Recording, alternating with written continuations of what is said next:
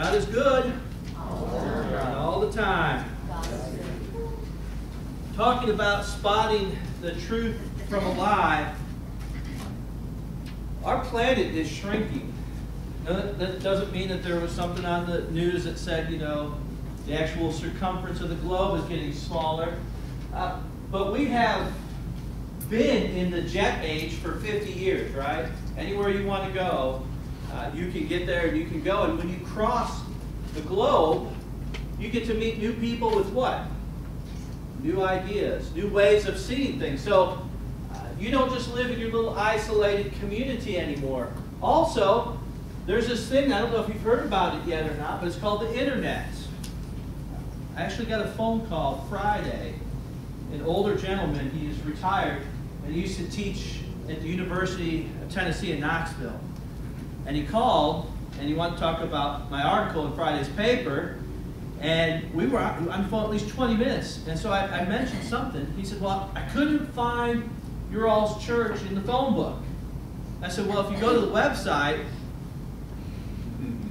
computer, I don't have a computer in my house. So there's the one person I've talked to in the last 10 years that didn't have a computer or didn't have access to the internet. But we've got the internet now, and so everything is going faster and faster. Things are changing. So we live in a world where we've got the greatest flow of information we've ever had. You know, there's probably some people that don't believe this, but if you're sick, Rodney, did you know you can go on WebMD? No. Exactly, I can self-diagnose myself. You don't believe in WebMD?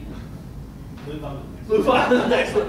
But we've got the greatest flow of information we have ever had, and so we also, our culture is changing. We live in a shrinking world. This isn't the world of growing up and everything stayed like it did in the days of Leave It to Beaver. Things are changing. And so there's a challenge to that. It's hard to keep up with new information. It's hard to keep up with the things that are changing. And it's also hard to know, how do I choose? I have all these options, all these different truths that are coming at me constantly. How do I go through that? So there's all these choices. I remember as a kid, when you wanted a car, what was there? Ford, Chrysler, or Chevy. And that was it.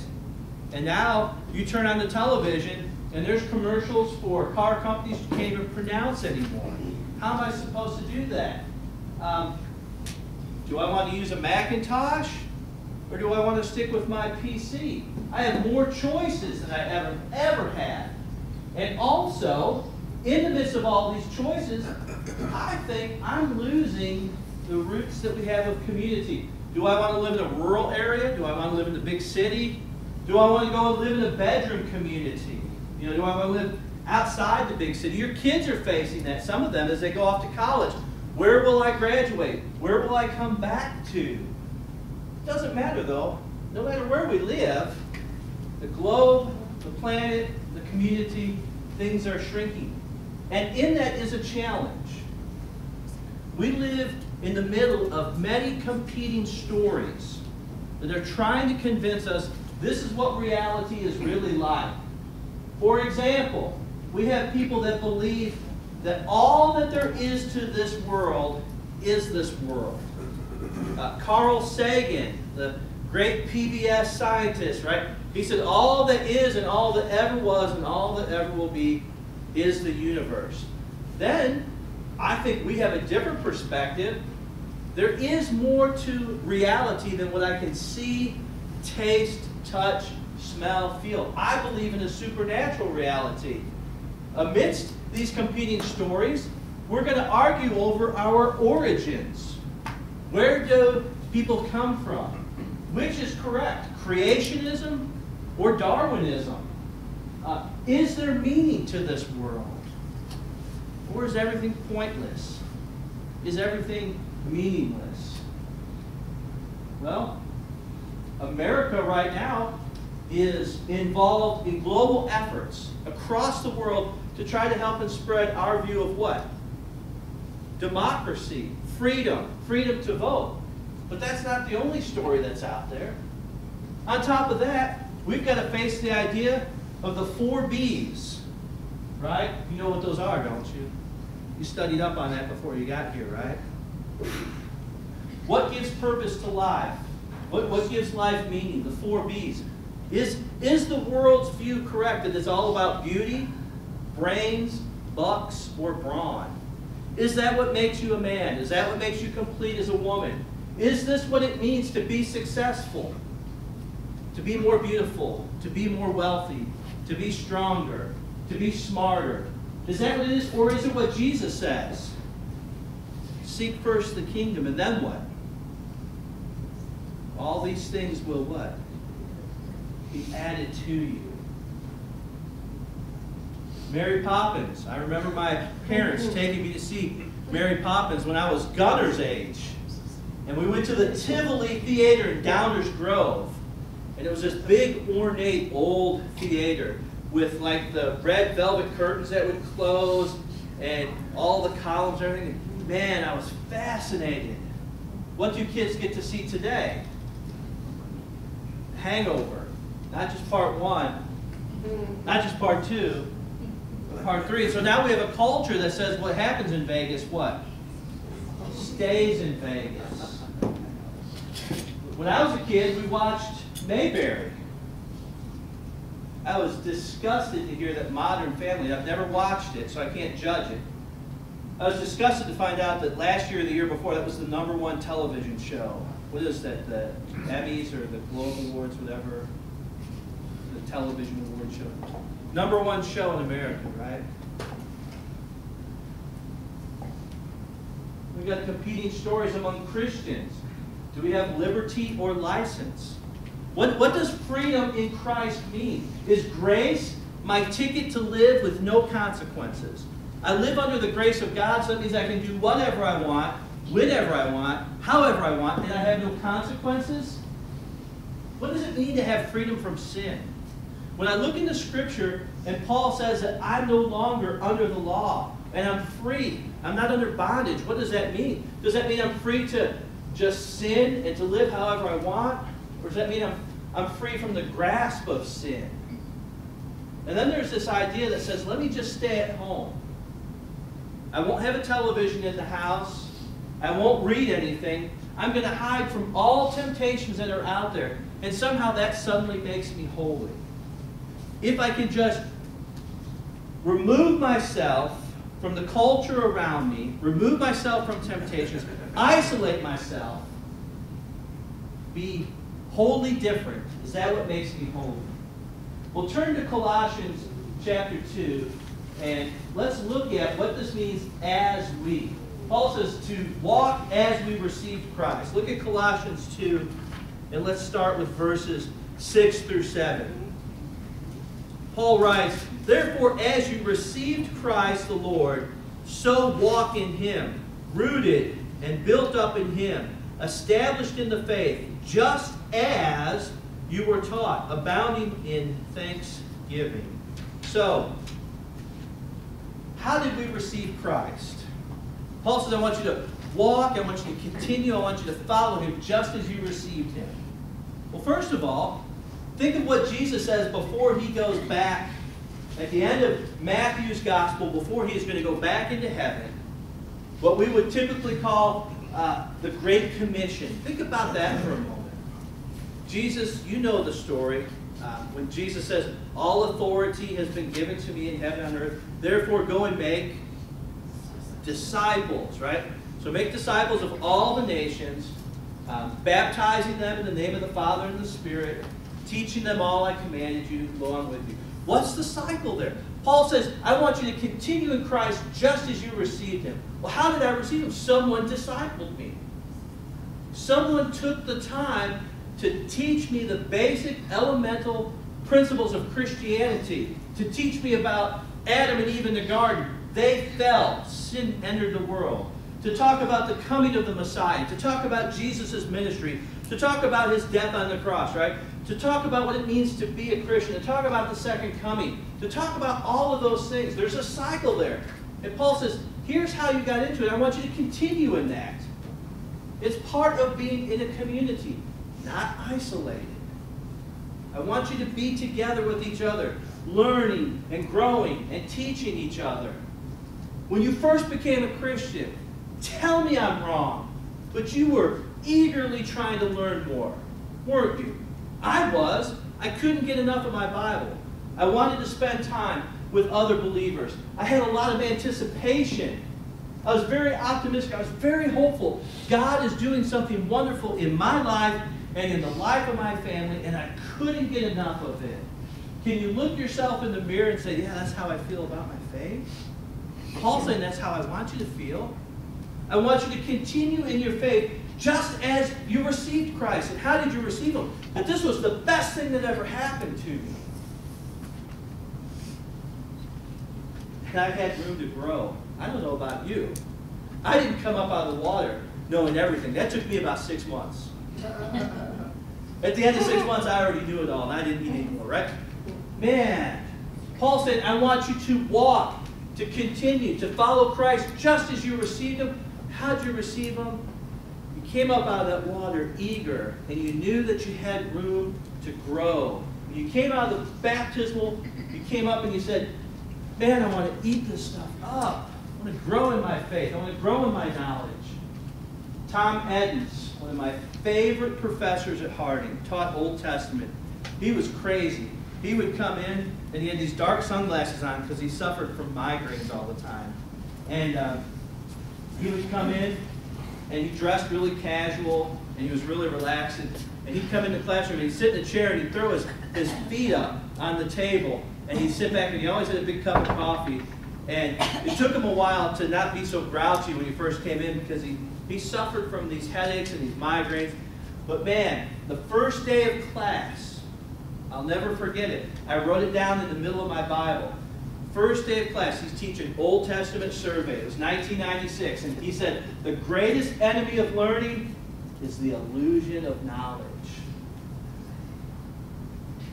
The thing that gets in the way most of me learning and my growth is thinking I already know everything there is to know. Does that make sense? If I think I already know everything, if I don't have any more room to grow in my faith and in my knowledge, that's going to hinder me. I'll never forget that.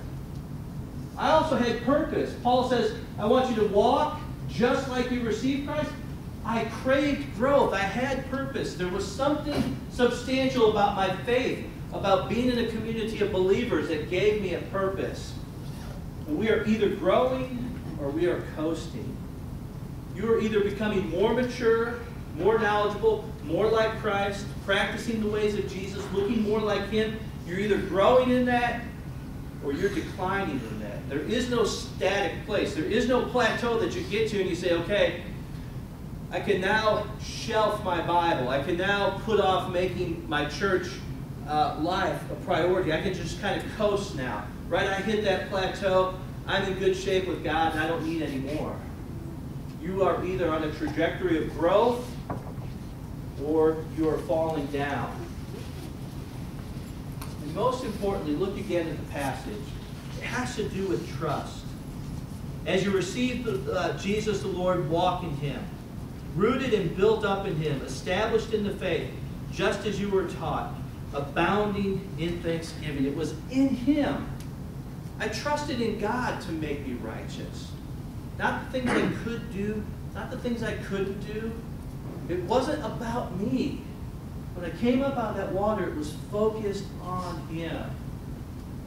Dallas Willard, if you've never read anything by Dallas Willard, his best book is The Divine Conspiracy. He recently passed away from a brain cancer. Dallas Willard said, grace is opposed to earning, not effort. I can't earn God's love. I can't earn grace. Then it's no longer a gift. Grace is opposed to earning, but there's still effort there. I still put one foot in front of the other, and I still strive to grow in my faith. Is Christianity an anti-intellectual faith? Look at Colossians 2, verse 8. Paul says, see to it that no one takes you captive by see to it that no one takes you captive by philosophy and empty deceit, according to human tradition, according to the elemental spirits of the world, and not according to Christ. I have heard people say, because of this verse, that Christians should not study things of the world.